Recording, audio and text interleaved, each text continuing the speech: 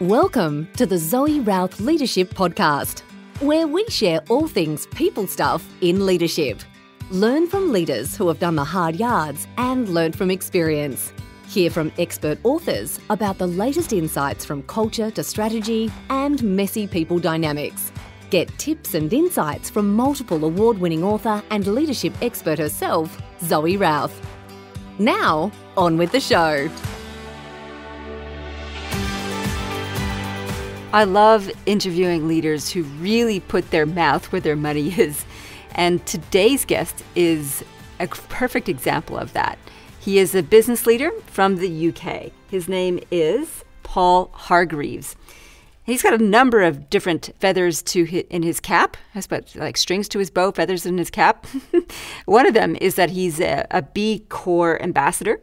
So his company, which is Cotswold Fayre, became a B Corp company in 2014. And it has transformed the way that they operate and do business. And Paul walks us through some really interesting aspects of his leadership journey and the insights he's had along the way. So he's a B Corp ambassador. He's CEO of the Cotswold Fayre, which supplies retail outlets across the UK and Ireland with artisan food. He is also an author. He's written 2 books, and his latest one is called The Fourth Bottom Line. It's a beautiful little book, easy to read. It's got 52 principles that you can adopt as a leader to help you be more human, more compassionate, and therefore way more effective in what it takes to running a business that makes a difference in the world. So our conversation ranges across many different topics, largely around purpose and meaning and how we do that better and well. Okay, let's go. Paul Hargreaves, welcome to the show. It's great to have you here. Good to be here.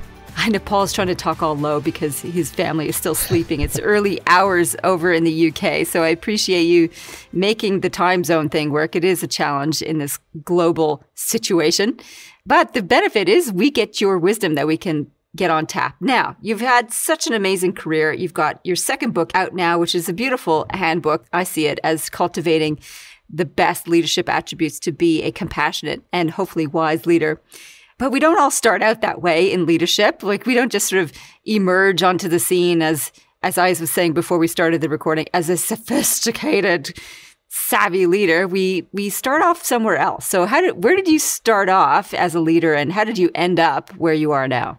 Well, I think to me there's 3 different types of leaders. There's my very young type of leader, which would be probably that on the football field or sports field.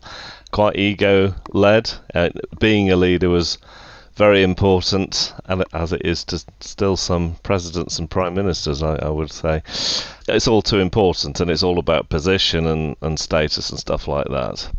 I think later on, and this is the place most people are in their leadership, and I was in for many, many, many years, is much more like a doing leader. So it's all about activity. Everything, your whole value is tied up in productivity and how much you can get done, and cramming in early morning meetings like this every single day of the week. And then the state I've become into, and really what the fourth bottom line is about being a being leader.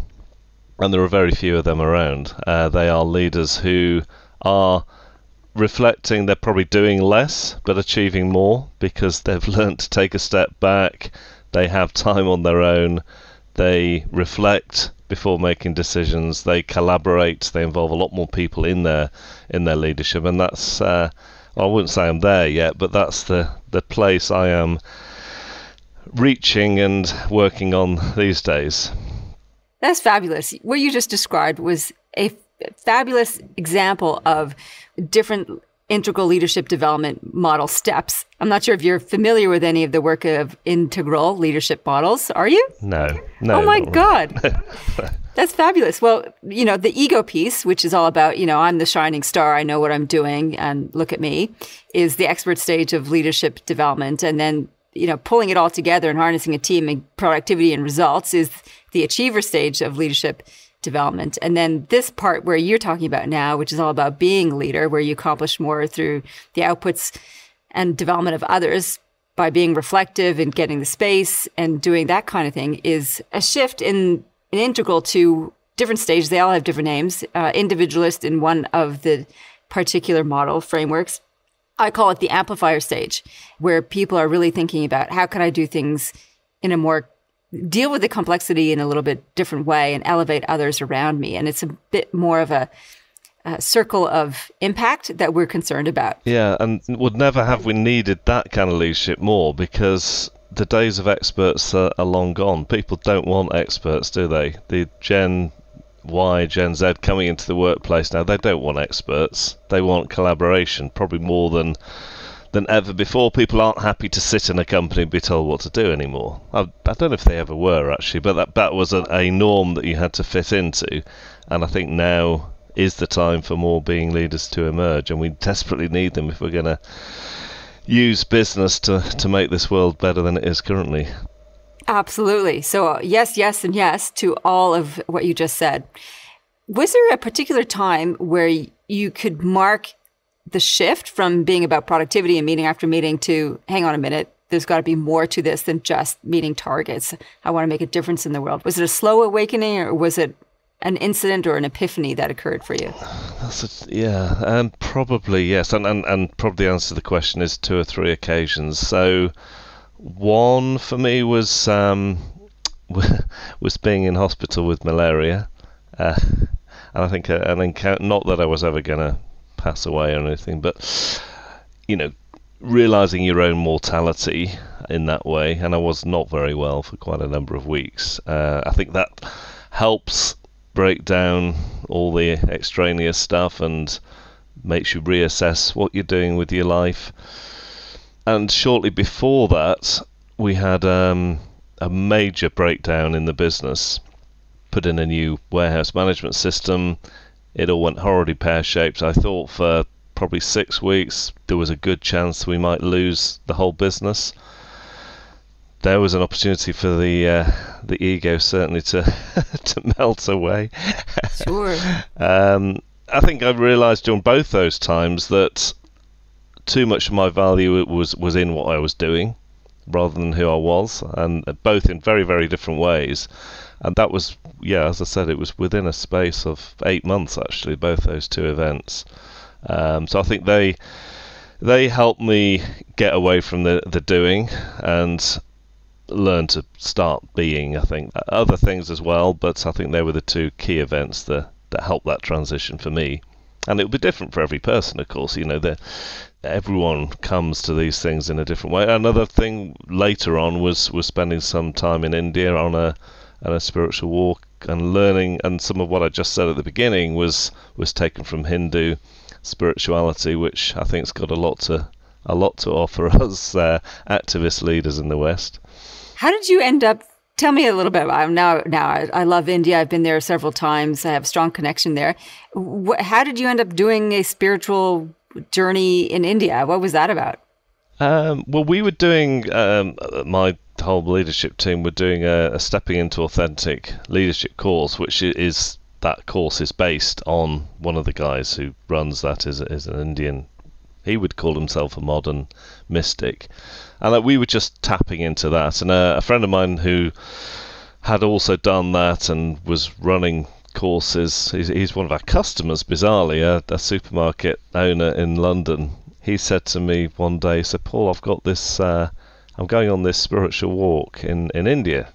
I don't really want to go on my own. There's 12 other people going, but I'd like someone I know to go with me. Would you mind coming?" I said, "Well, Andrew, I've never considered such a thing, but I do like India, so yes, I'll pack my bags." And then I heard nothing about this thing. Said yes, Sujit, who was the guy that was running it, and basically said yes. My wife and one of my marketing directors thought it would be good for me, so they were up for me going on it. And I heard absolutely nothing. And a week before we were due to go, I got an email telling us the instructions for joining, and it was pack a very small bag, take 1 change of underwear, and leave your phone at home. That was it. So I thought, One pair of underwear. What the? Yeah. So the condition. I remember a line from the email. It was a very short email, but it said the conditions are designed to be deliberately very austere. I thought, oh my goodness, what have I signed myself up for here?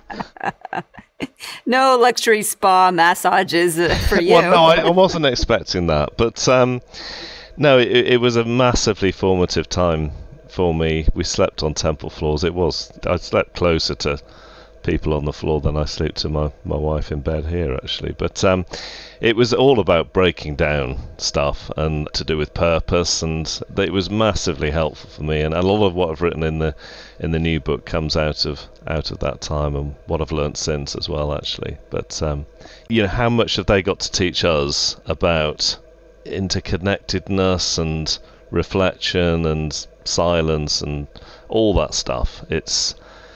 We've got so much to learn.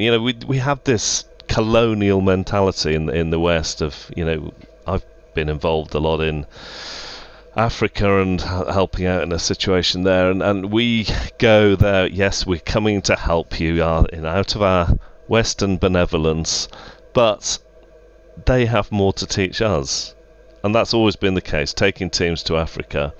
These are people who, they want to go and help with the farm, help in the school, and they come back having changed more than the people they've gone to help. So I think if only more people in the West had that attitude of learning from other cultures, I think we'd all be in a better place, wouldn't we?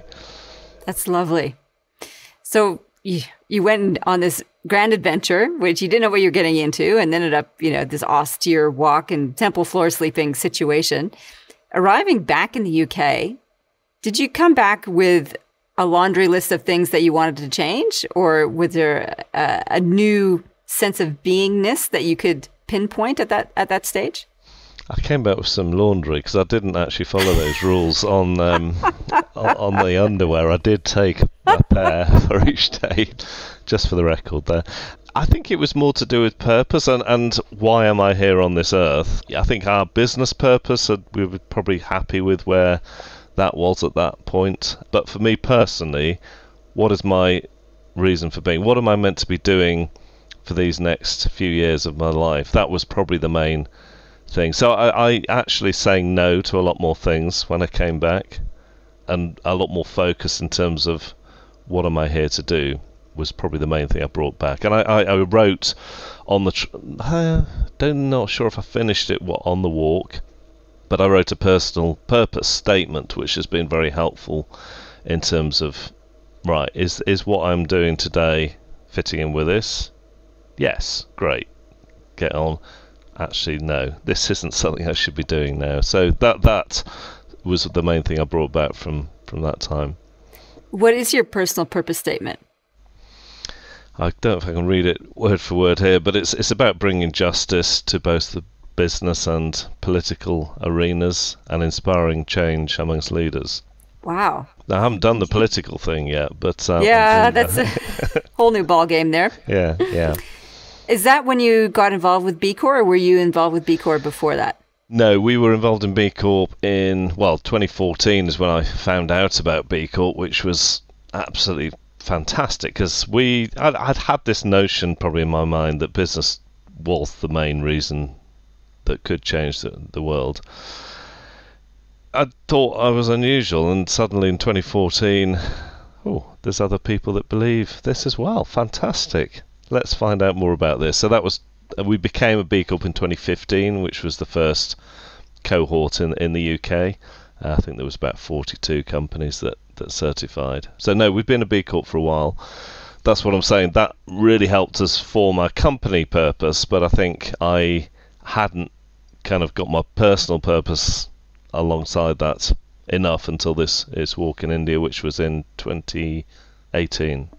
So what's your vision of the world that you are hoping to contribute to? Well, I believe that business, a lot of what business has done since the Industrial Revolution has not helped the world be a better place. It's made it more unequal, and we all know the mess the world is in terms of climate change.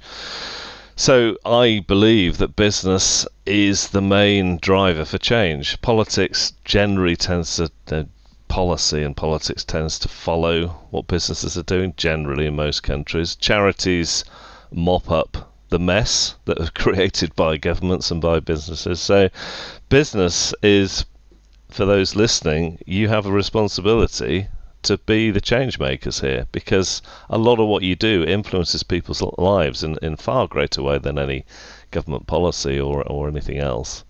So yeah, I'm a great believer that business is the main driver for change in the world, positive change, and businesses that aren't doing that, to be honest with you, the times we're in now, I don't think we'll be here in 10 years' time, and the businesses that are contributing to positive change will be the ones that people want to buy from and trade with, and they will be the success stories over the next 10 years.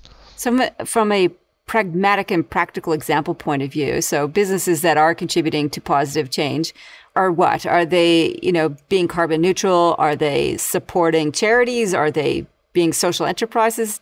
Can you give some? All of the above. Okay. Yeah, all of the above. I mean, the B Corp, I don't know how much you know about B Corp certification, but it's basically broken into 5 categories, and they're really the 5 areas that can cause influence. So the first is governance. That's about the company culture, really, not a huge section. The 3 big sections are workers. How do you treat your workers? What is the pay differential between the directors and the lowest paid worker? Most companies have got that all wrong, in my opinion. Having a CEO being paid 300 times what these average workers are paid in the company, how can anyone possibly justify that?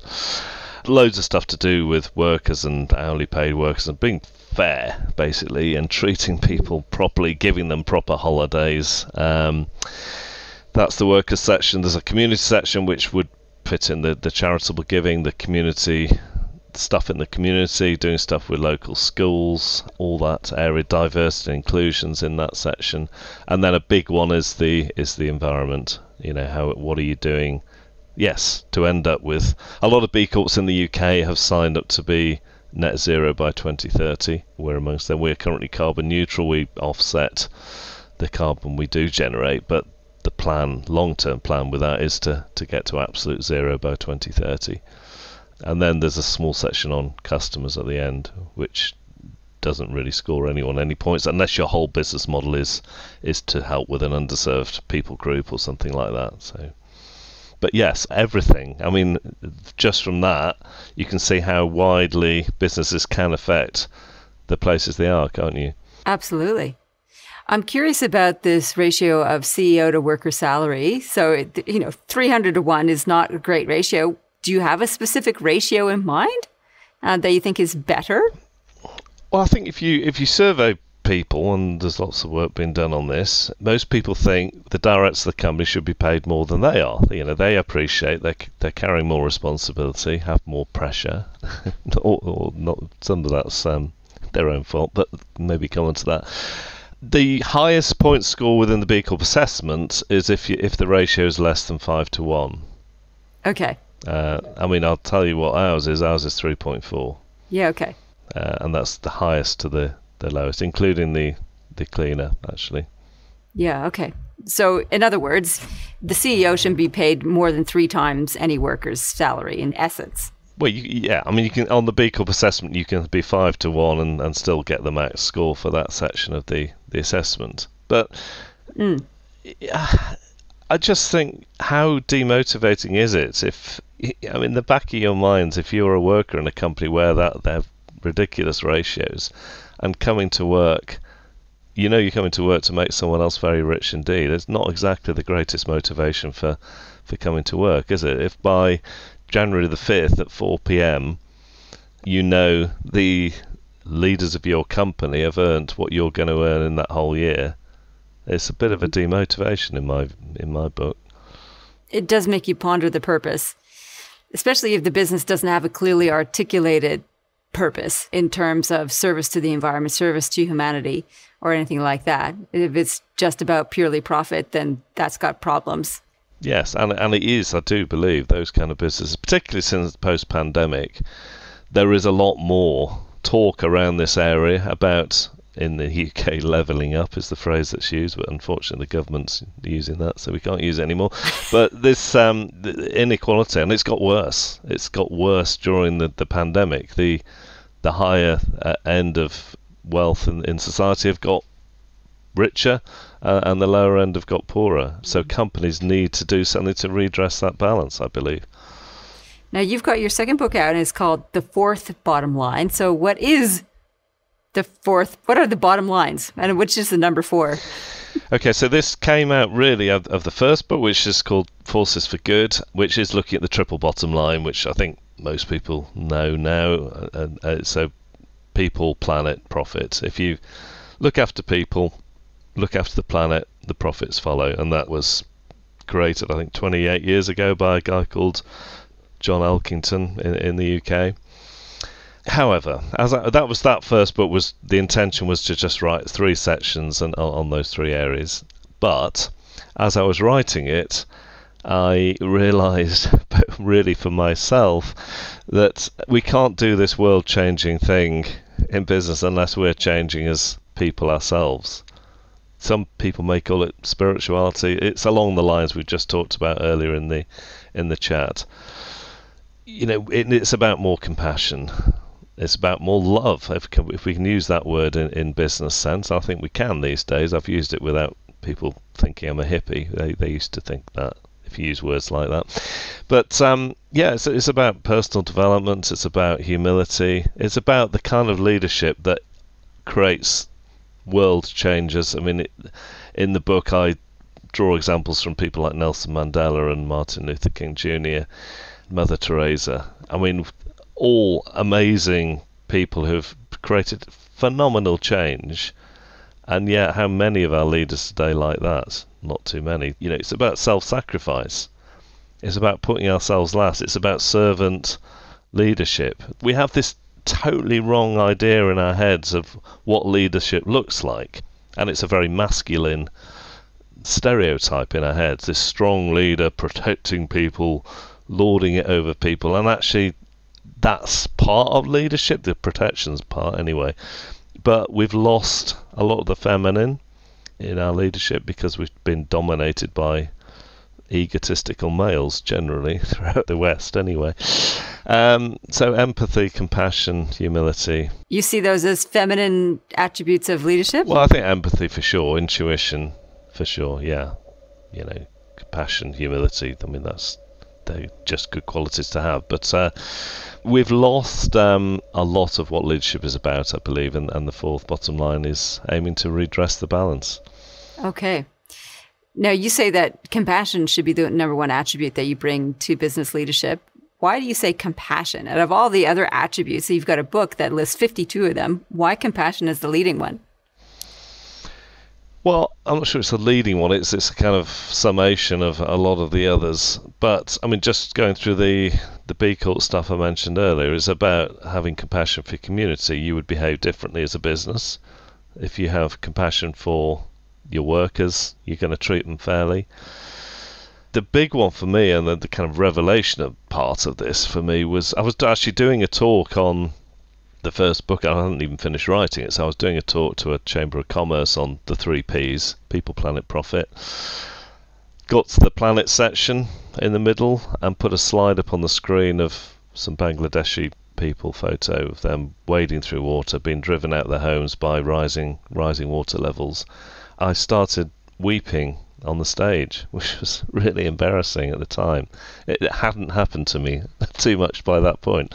Since has quite a lot, actually. But I was talking about climate change, and actually at that point realised that we have this theoretical thing about climate change in certain countries, where I live and where you live, and other places, that it's this, we must do better, we must reduce CO2. What we don't see, actually, the damage we've done is killing people, which is a harsh way of putting it, but it's definitely true. 200,000 people lose their homes every single year in Bangladesh due to climate change. 200,000 in Bangladesh? Yes. 200,000? Every year. Yeah, there's a lot of people there, obviously, but yeah, it's such a low-lying country. Every year, listen to this is even more astonishing. Every year, 6 times as many people die from air pollution as died for COVID in the last year. Across the planet? Yes, every year, across the planet, in both cases. From pollution? Yes, from burning fossil fuels. How much have we done about that? compared to how much we've done about COVID, which is I know it's a huge problem, COVID, obviously, I'm not lowering that, but air pollution is killing 6 times as many people every single year. Is it more significant in some countries than others? Yes, it will be, yeah. But I mean, there is actually, interestingly, I mean, it's cities generally, and you know, cities where there's poor air quality, and it unfortunately is a lot of developing countries including that. But interestingly, in London 2 weeks ago, even though many people have died of air pollution here, it was for the first time put on a little child's death certificate that was the cause of death. In the UK, air pollution. Yeah. Now, it's not the first death from air pollution, but it was the first time that a doctor's written that on the death certificate. Wow. How do you die from air pollution? It's like an asthma? Yes, it's breathing difficulties, and yeah, it's obviously linked with other secondary things, but yeah. It's very sobering. So the point is, when you realise the damage we're doing and have compassion for the people that we are damaging, you know, that is going to change the way you behave as a business. Since that moment on the stage I mentioned, I've been a lot more passionate and a lot more emotional about climate change, and it's not this theoretical thing for me anymore. I'm more driven to change what we do as a company, and you know, we're a very small player, obviously, but if every small company and every medium-sized company, every large company does what they can do, we will make a difference. But there just aren't enough people who are passionate about it to do that right now. It's happening. It's definitely happening, but more required. So you put up that slide of the Bangladeshi people wading through water, evacuating their homes because they no longer have a home. Yeah. And that linked up with your brain, with the facts that you already had about so many people dying, 200,000 a year in Bangladesh from climate change. And it struck you, the personal stories, the human stories. Yes. I didn't know that stat at the time, actually, but yes, it was the connection between climate change and people, because you can't have compassion for a tree. Maybe you can. You totally can. The Hindus probably say, yeah, of course you can, but it brings it home when it's people dying, it's children dying, and you know, those of us who've got kids, it always comes home, doesn't it, when it's children impacted. Well, whichever sized human and aged human, that can often touch some really important heartstrings.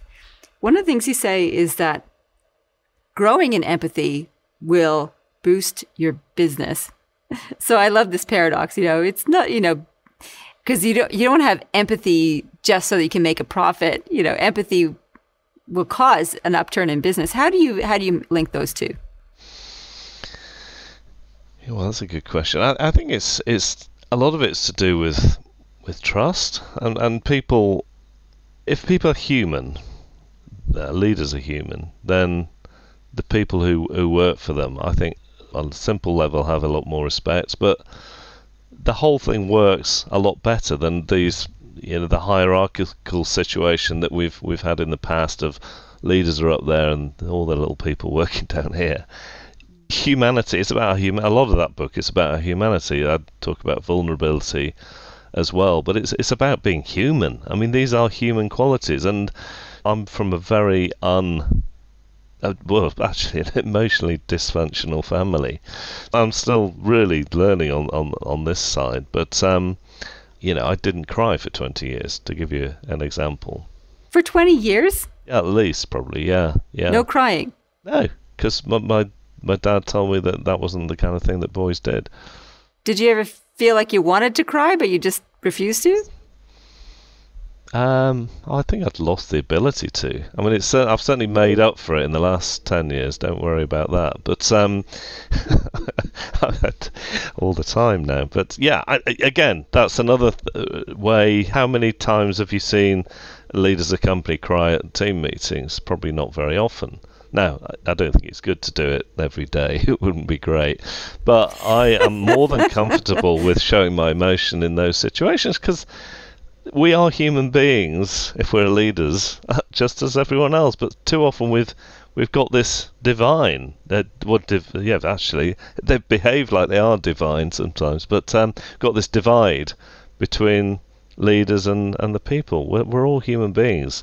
Showing empathy to the people that work for you, and to your customers even, and suppliers, that's what humans are meant to do. You know, we are community mammals, aren't we? And yet we've taken out a lot of the way we live our lives in the West. The idea of success here is to get a big house with gates that you can lock and shut yourself off from the community. That isn't what being a human being is about.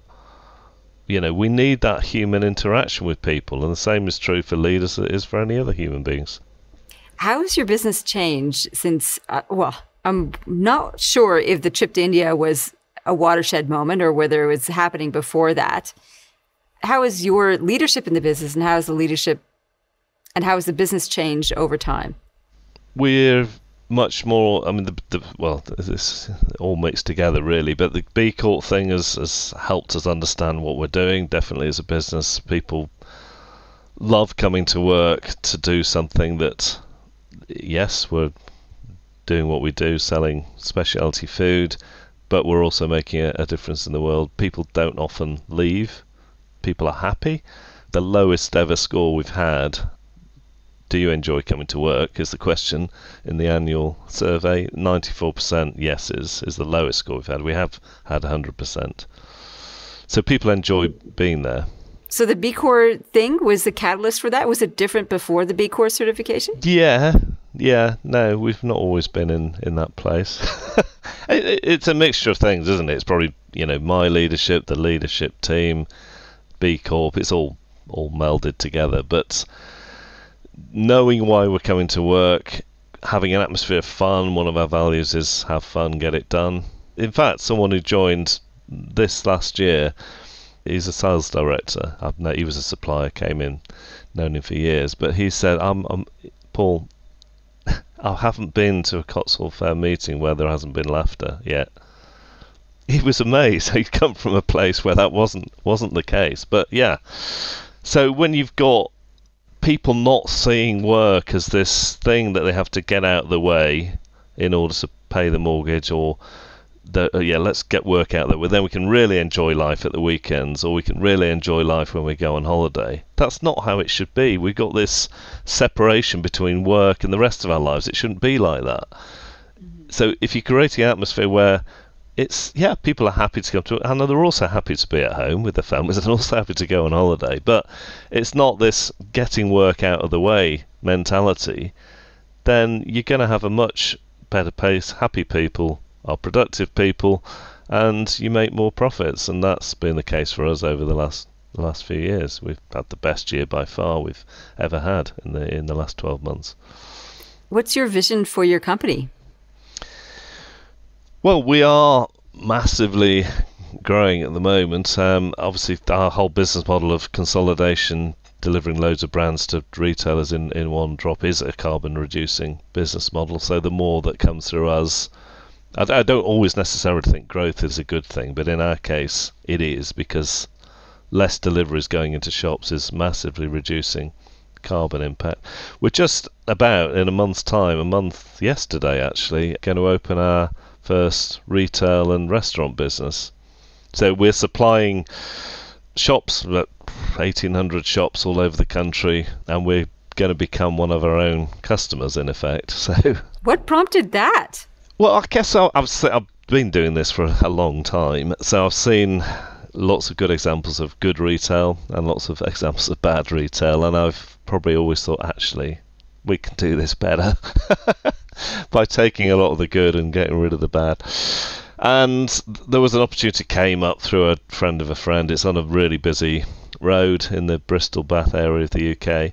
It was too good an opportunity to miss, actually, and I didn't, because we'd never had a lot of debt in the company. I didn't particularly want to put a load of debt in, but even we were going to put that in and take the risk on it. As it happens, we had such a good year during the pandemic, we're hardly having to borrow any money to do this now. So it's it's really, really exciting, and for me especially exciting to start something new, and with all the lessons learnt, all the people lessons learnt, the planet lessons learnt over the last few years, with a brand new team, starting again is really, really exciting. And I was with them last night, actually.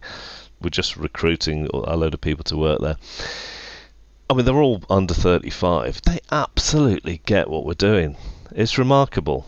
What's taken us kind of years to become at the main wholesale business, they have got overnight. So they've totally tapped into what we're trying to do, and it's really nice to see, actually. So yes, there will be challenges, but we've got a great team there, and this will go somewhere. If it works well, we'll do more of them.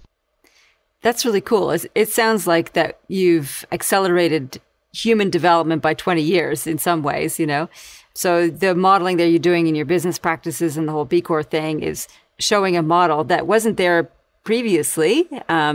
For us, I think we're of the similar age, I think. So 20 years ago, when I was 30-ish, okay, there we go. How do you say 50 without saying 50? So 20 years ago, we didn't have these business models. It's something that's been an iteration as our society has shifted, and there's been this huge demand and calling forward of people to think and lead differently to solve these issues, as you say, the Industrial Revolution created. And if we can short circuit that or advance that quickly now so the 20-year-olds get it, because there's a model there and it's been proven and there's a clear vision of what we need to do to clean up and to progress humanity, then they could get onto that now in their 20s. Yay. Then we can accelerate human development across the planet. And the best thing for us with that, we've recruited a lot of people, and not just for that, but the main business as well over the last year. And we are getting much, much better people now because it's very clear what we stand for, our values, and really, really good people obviously have a choice of where they work because they're quite sought after.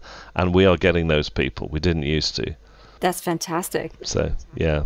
So, Paul, what's a big recommendation you have for listeners or readers of your book in terms of what do you do with this stuff? What's a good stepping stone for them? Number one, stop. Which a lot of people have done, to be fair, during the pandemic, haven't they? Certainly here, a lot of people have assessed what they're doing with their lives and gone for walks and maybe done a bit of meditation and stuff like that. But if you are still in a running around like a headless chicken mode, then please stop. I've done it. I've got that t-shirt. I wasn't particularly happy when I was doing that.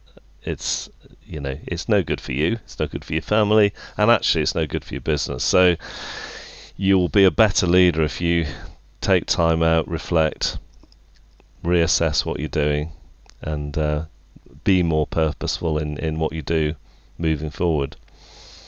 I think that's a beautiful recommendation, and certainly I agree with you. There's plenty of people who have stopped through the pandemic and went, "What am I doing? And how am I living my life? And I don't want to go back to what it was before we had this enforced pause."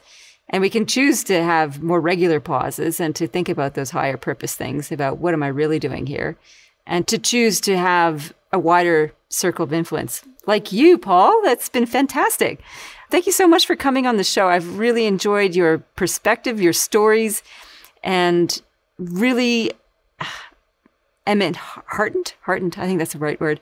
I am heartened by the work that you're doing and the impact that you're having and the people that you work with specifically in your business, and also the ripple effect around the world. So thank you so much for everything that you do.